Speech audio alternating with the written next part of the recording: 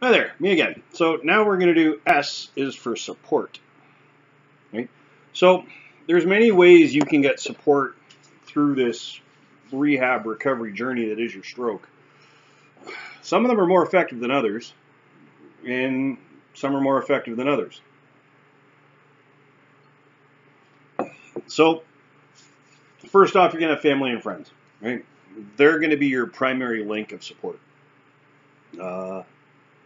After family and friends, you're going to have your clinical team, your neurologist, your physiotherapist, speech and language pathologist, occupational therapist, um, social worker, psychiatrist, psychologist, someone to help you work through the whole mental process of I've had a stroke. You've got your coworkers, which could be included in friends and family or could be included just as coworkers. You then have support groups. Because, as I've indicated many times before, your stroke is a very isolating thing. And unless you've honestly had a stroke, you legitimately have no idea what that person is going through. Right? You may think you do. Trust me, you don't. I say this for a couple of reasons. One, the last job I had in mental health was working with acquired brain injury clients. A stroke is a brain injury, right? In fact, many of the rehabilitation things you do for a brain injury, you do for stroke. I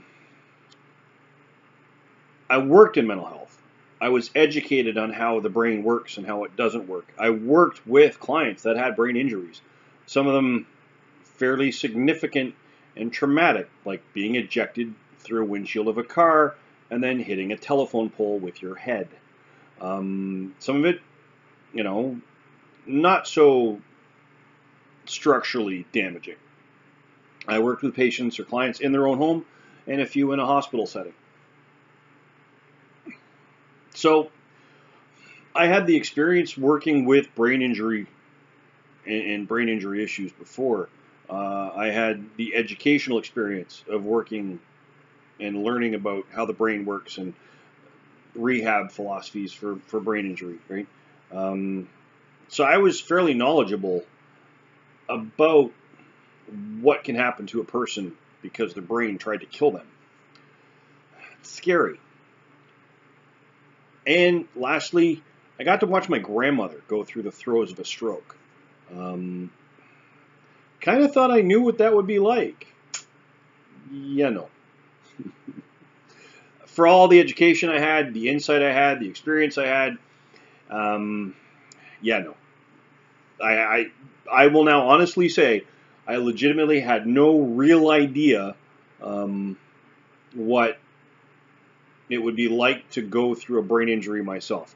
And I've had to have conversations with family members and caregivers about brain injury. Like, hey, the reason why this is happening is this. I could relate and explain what was kind of going on. Until you had a stroke, you have no idea. And that's just where that ends. You can attempt to tell me you know what I'm going through, and all I'm going to hear is gibberish, just noise. Because unless you can show me you've had a stroke, yeah, that's what I have to say about you know what I'm going through. Sorry, encountered someone else recently that tried to tell me they know what I'm going through and they haven't had a stroke. So you then have support groups, like actual support groups of people that have had stroke. Now that could be in person or online. So on Facebook, I'm a member of Stroke Talk. I'm a member of the Young Stroke Survivors Coffee, the Stroke Coffee House. So go on your Facebooks and type in Stroke Survivor or Stroke Support. Generally, the groups are closed. You'll have to answer a few questions, and then they'll let you into the group. Now then, you have groups that actually meet in person. Sadly, there's only really two groups in my area, in my city. One is the first Thursday of every month, and that's specifically for stroke survivors. And then there is one, I believe, that is weekly for people that have acquired or traumatic brain injury. So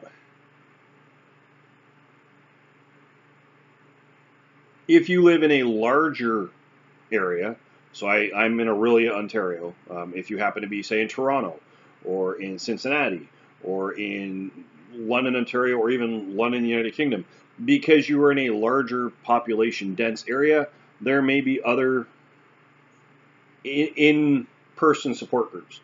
So the group, the city I'm in, is run through the March of Dimes.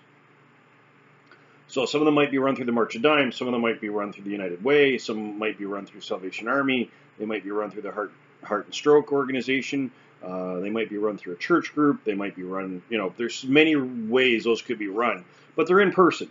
And like any group, they may or may not suit your needs, right? It is quite possible that any of those groups that you belong to, either on Facebook or in person, their groups may or may not suit their needs.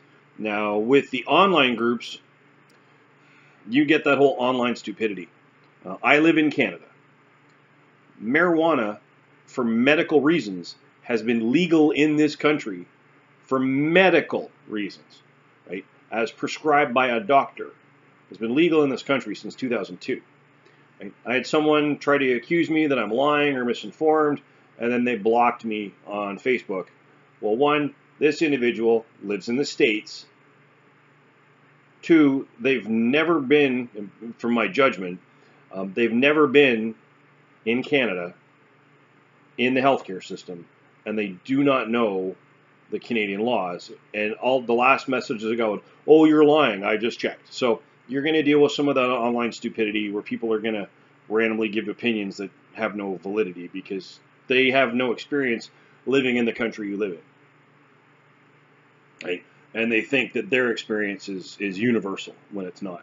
Now, these support groups all have their advantages and disadvantages. So when it comes to friends or family, right, they're going to be your first line of support. Right? They're going to be the ones that will be there in the day out. And for friends and family that are helping someone go through the stroke, I'm going to maybe say you might want to consider going to a support group in and of yourself, right? Because it's going to be frustrating watching someone you care and love go through what they have to go through. So I'm going to suggest if you're an immediate friend or family member and you're actually being there to assist someone through their journey of a stroke, right? You also need S's for support. You're going to need to possibly reach out and do something to help support you as you support that stroke assaulter, right? For, for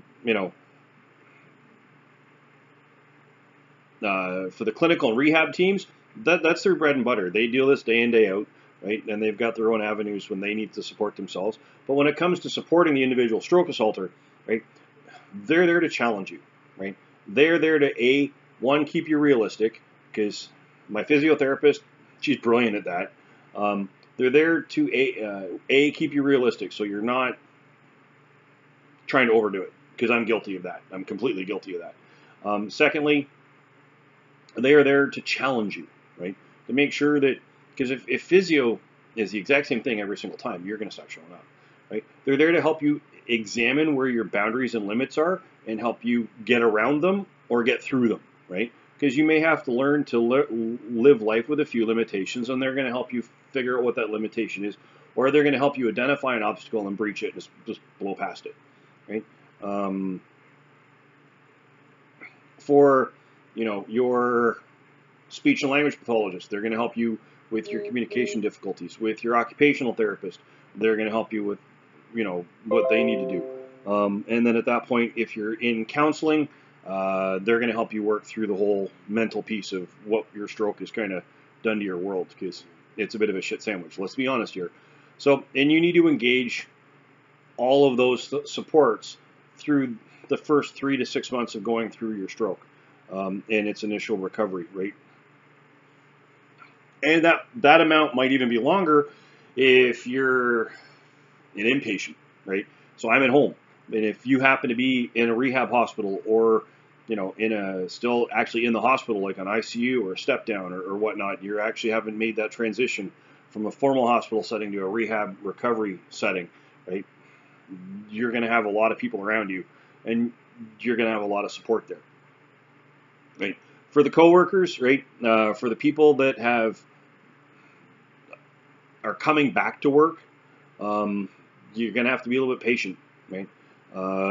Because one, they may not be the exact same person when they come back from the stroke, because there can be personality changes after a stroke. But secondly, they're going to need some accommodation, right? Which might seem a bit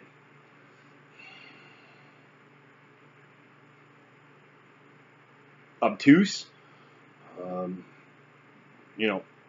but they're gonna need some help. And then part of that support thing when you do the return to work piece is you're gonna want to seek out a occupational therapist that specifically can help write a return to work plan that deals with the reintegration to the workplace after a brain injury or a stroke, right? And that's just what you're going to want to do. Now, the last piece is the support groups, right? So you're going to want to try to seek out support groups around you face to face. One, it helps you find out who the stroke folk are in your neighborhood. These are the stroke folk in our neighborhood, right? So you're going to want to do that, right? A couple of reasons. One, it'll help with that sense of isolation. I'm not the only one around here that's had a stroke. Two, like I found out that post-stroke noise and light sensitivity, not just me. Who knew it, right? So I found out that I'm not alone with some of my symptomology. Thirdly, it'll help you get involved with activities in your area that are meant just for the stroke folk. Like in my area, they have a mall walking thing on Tuesdays, I believe it is. I'm going to go check that out next week, maybe.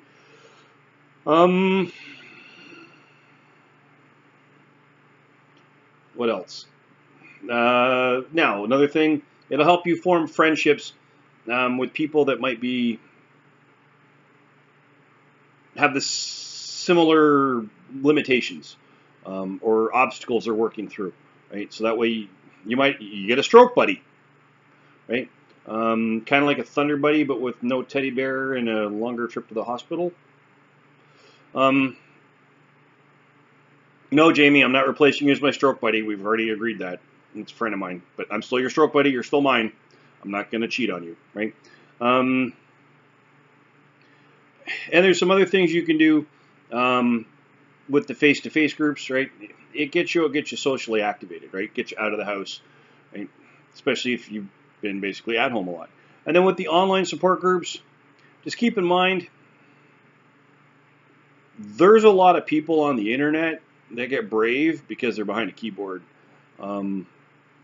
Or you're going to get people that will comment on something you've posted basically to see their own typing, right? So you are going to encounter people on these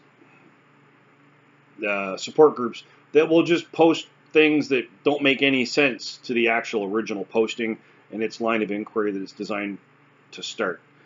So you're going to find people that just post random shit. However, they are helpful. I've been a member of a few of these, like the Stroke Coffee House, Young Survivors of Stroke, and Stroke Talk on Facebook. That being said, right, they may be useful for you, they may not, right? Just keep in mind they're all closed groups. You're going to have to fill out your questionnaire, and they're going to give you some insightful information, right? Because I've gotten things out of this that I had not been sure of. So when it comes to S's for support, yes, a stroke is something you're going to do alone, right? And a lot of this recovery is done around people, but you feel isolated, right? Because you had the stroke. And because the stroke it can be, in my case, it's very invisible that I had a stroke. You may not be able to tell when I'm out in the world that I've had a stroke. But trust me, it's there. I know it. So when it comes to leaning on support, Finding support is not a sign of weakness.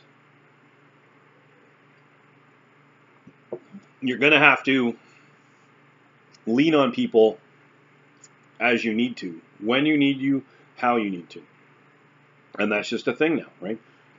Again, leaning on someone is not a sign of weakness, right? And on that note, if you happen to be either through the throes of recovery and you're on your recovery and rehab journey from your stroke, please like, share, subscribe. If you happen to know someone that's going through the rehab throes and recoveries of a stroke, share this with your friends, get them to subscribe, like, share, and comment as well. If there's something you want to see me cover, please message me. I've got a new email address, strokeassaulter@gmail.com. I even have Twitter, getting an Instagram. I'll share that shortly. And then, if you happen to notice either in yourself or someone around you the signs or symptoms of a stroke, that being facial droop, inability to raise both arms equally effectively or at all, inability to smile equally effectively or at all, slurred, stuttering speech, inappropriate word usage for situation or context, inability to stand unaided, general body weakness or weakness on one side, please immediately place that person in a position of comfort and dial 911. Something so simple can save a life.